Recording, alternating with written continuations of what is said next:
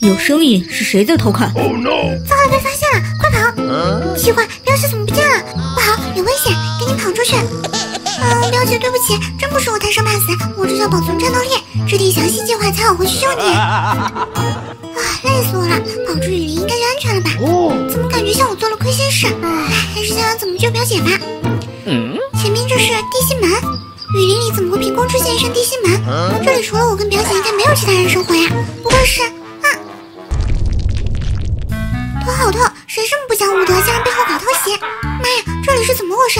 到处是蓝色的岩浆，我该不会来到18层地狱吧？ Oh no！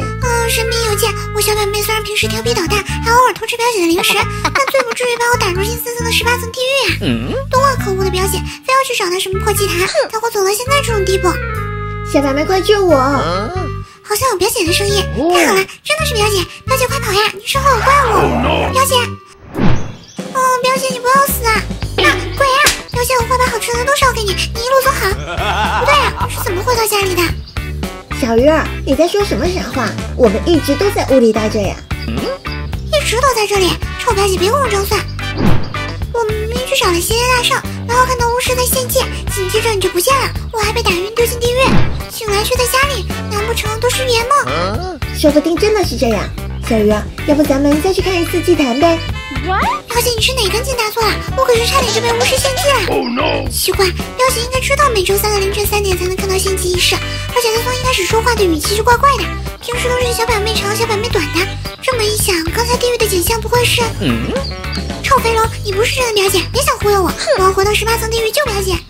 小鱼儿，我就是你表姐，你快回来，外面有危险！我信你个鬼，指不定下一个遭殃的就是我了。